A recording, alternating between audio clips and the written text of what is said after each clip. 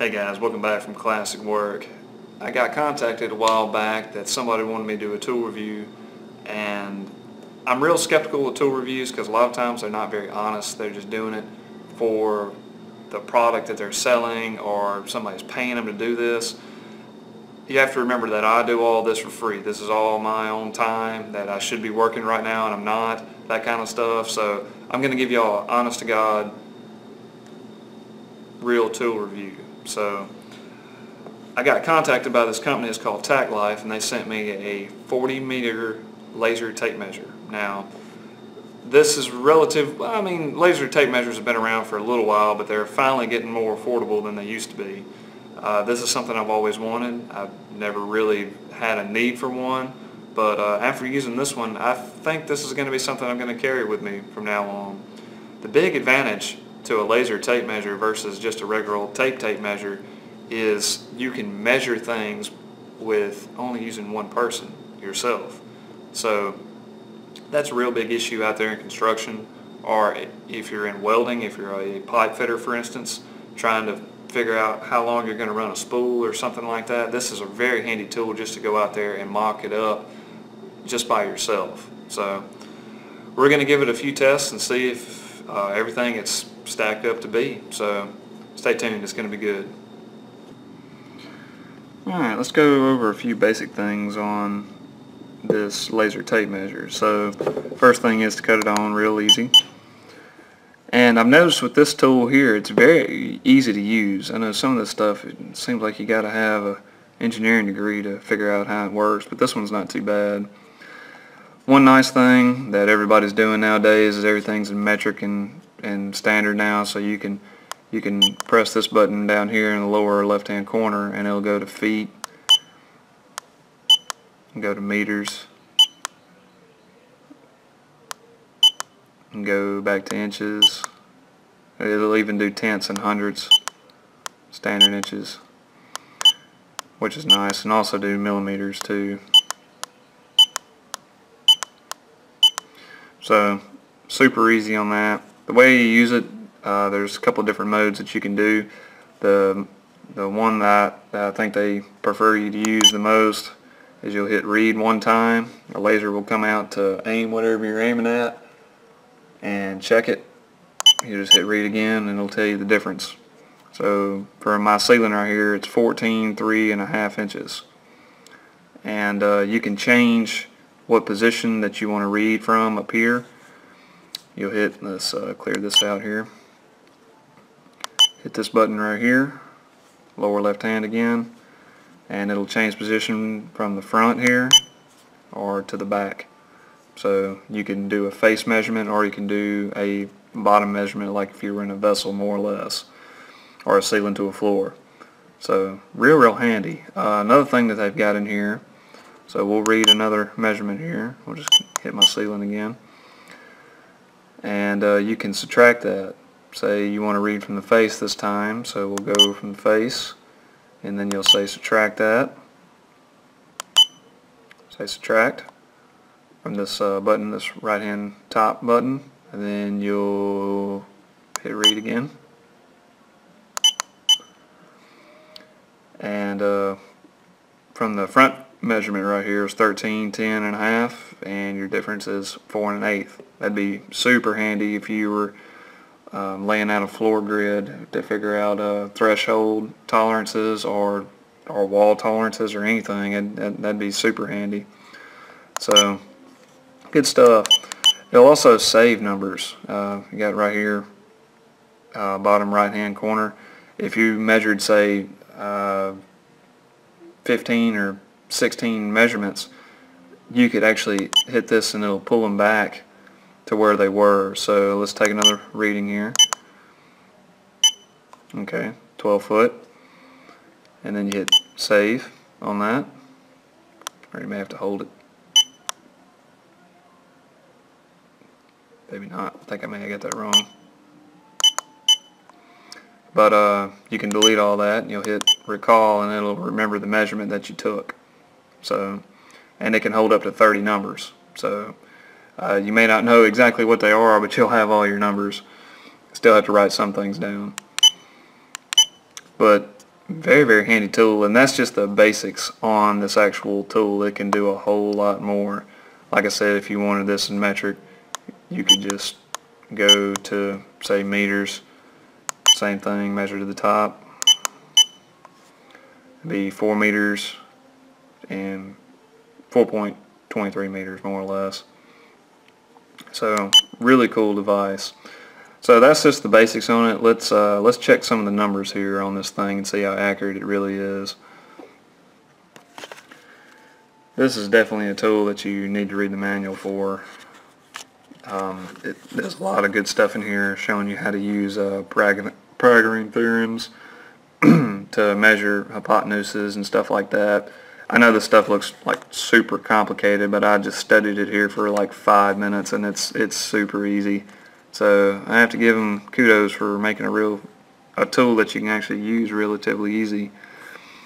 So I was looking through the specs here, and where did I see the specs?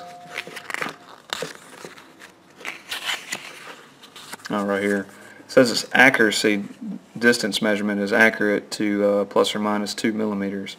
So 4 millimeters total. So that's actually decently accurate. I mean, there's a lot of machines out there that's not that accurate, so we'll test that and see how accurate it really is. So we'll do a short distance measurement and we'll do a long distance measurement and see how close it is. So let's take a look. Alright, we're going to give it a quick test right here. Now, I was reading in the manual here that this thing has to be calibrated. So this is straight out of the box, uncalibrated. So we'll test its accuracy.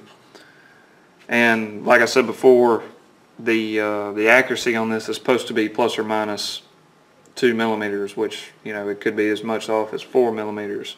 So we'll give it a shot and see how it goes. So we're doing this is my brand new Kurt vise, by the way. I love this thing. But not the point, but it's a nice, good reference surface that I can measure. You know, everything's nice and square and true. So we'll take a measurement. Okay. We've got 8 inches and 5/16. So let's measure it. We're going to do this old school, just measure it with a ruler. And, oh, that looks like 8 inches 3/8. I'll let y'all take a look, make sure I'm not lying.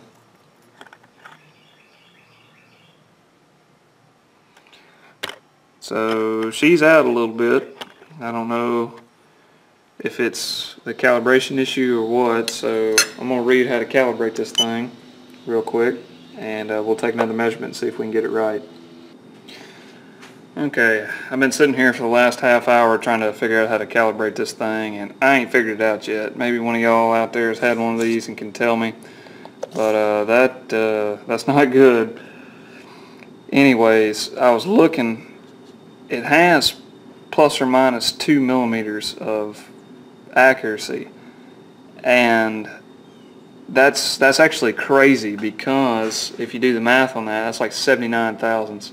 You can easily see 40 thousandths. So I don't know, that it ain't looking too good, especially in a short run. A long run you can kind of differ a little bit, but a short run it ought to be a lot more accurate than that.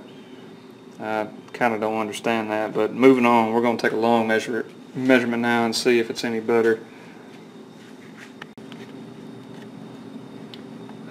I swear these fluorescent lights are terrible at reflecting light. Anyways, I don't know if you can read that from there, but that's dead nuts. That's 162 and 5/16. I'm going to move it back just a little bit and we'll try another measurement maybe back here. We'll go to exactly 166 according to my tape measure. And we'll try again. 166 and a 16th, so about a 32nd out. That's not bad. Of course, my tape may not be exactly true as well, and what we're shooting up against may not be exactly square. So it looks good from long point, and I imagine it would continue to do that well the further you go. So we'll take one more long measurement just to confirm that. Okay, we're at, let's say, 208 and 7/16. Let's see what it reads. 208.5. So once again, 1/16 out. And like I said, it's probably hitting that not square piece over there on that bottom of that welder. So not bad. Far distance, it's really good. It's closed in there right at about plus or minus, well, really plus 60 thou, something like that. So that's not bad for when we had 17 feet. So can't complain with that. Okay, we're going to set up a little demonstration right here. Now this right here is nothing but a right angle triangle that I've set up here. And if you wanted to get this long point up here, figure out what the measurement is from this point to a point up here, doesn't matter how far. Usually you would take your tape measure and measure from one corner to the other, and that's what you would get. There's nothing wrong with doing it this way. It's great in a short run, but what if that run is, say, 20 feet and your tape is going to bend in the middle, so you're not going to get a real accurate measurement? This here is where this little laser tape measure really comes into its own, because that laser is straight no matter what. So you'll set it up to do an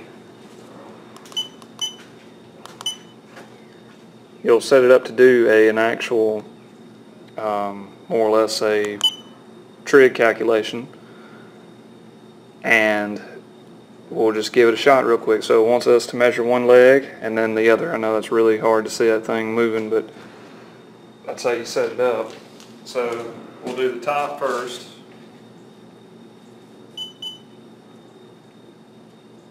So we'll read one, shoot down to the bottom. Okay. We'll come down and place the bottom right here. I got a block of wood on the other end, so it has somewhere to read. Okay, and just like that, it'll tell us our distance. According to this, it's 70 9/16 is our hypotenuse. So I'm going to check it with the tape. 70 9/16. According to my tape, I've got 70 5/8. Imagine there's a little bit of slack on the end of my tape measure here, so I believe that is pretty dead reckoning. That's pretty close. So super handy, and like I said, that's a short run. If you were to do that over 20 or 40 feet, it'd be very simple to do, but that's pretty neat how all that works. I'm curious to see if this laser actually reads where the laser is pointing, or if it's something else. I got an error. So let's try that again. Maybe too small.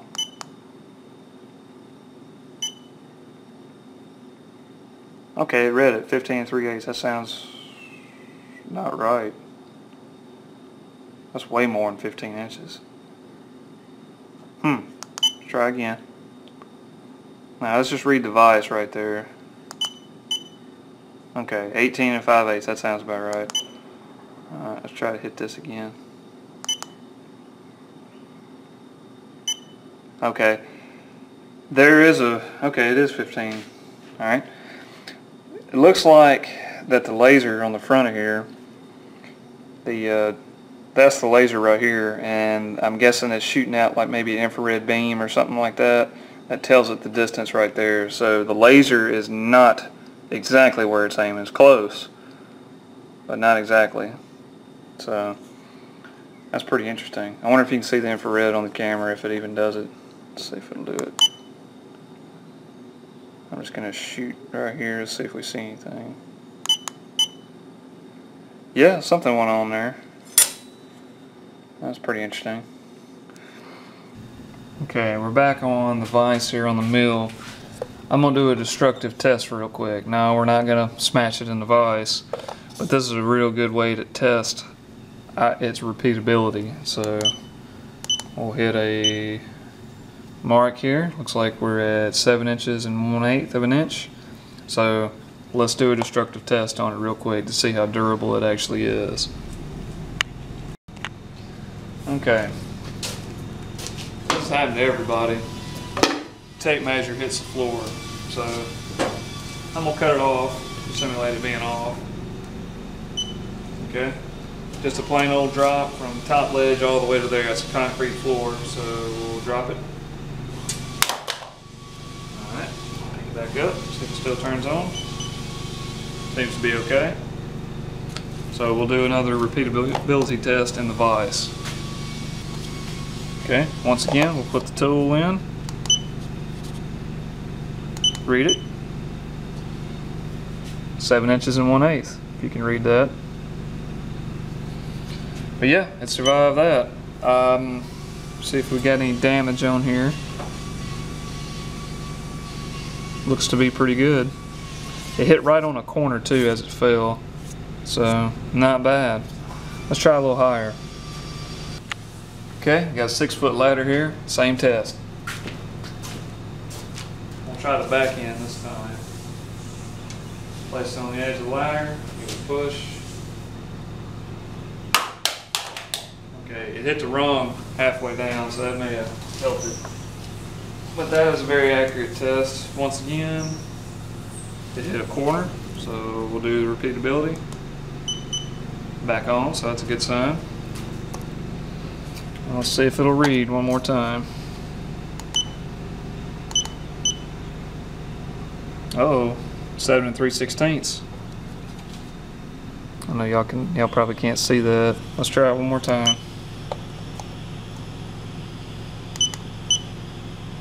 Seven and a quarter.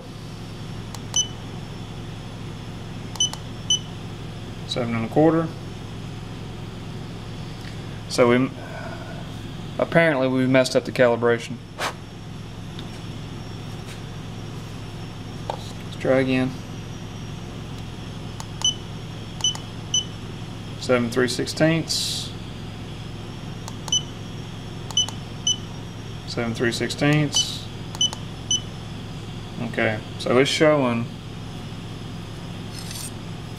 3/16. It's showing about 32nd out. We'll test it with our ruler again.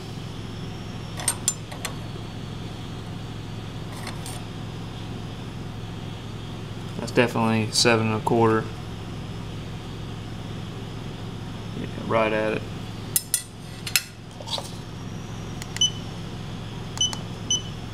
.3/16. We've actually may have made it better calibration. That's hilarious by dropping it. So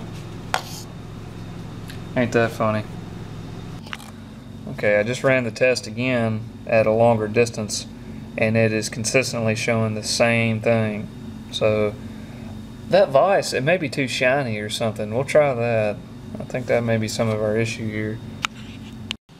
Okay, I put a piece of masking tape back here so it ain't so reflective. We'll try again. 6 7/8, 6 13/16, 6 5/16, 6 3/4, 6 9/16, 6 15/16. Okay, we're getting measurements all over the place.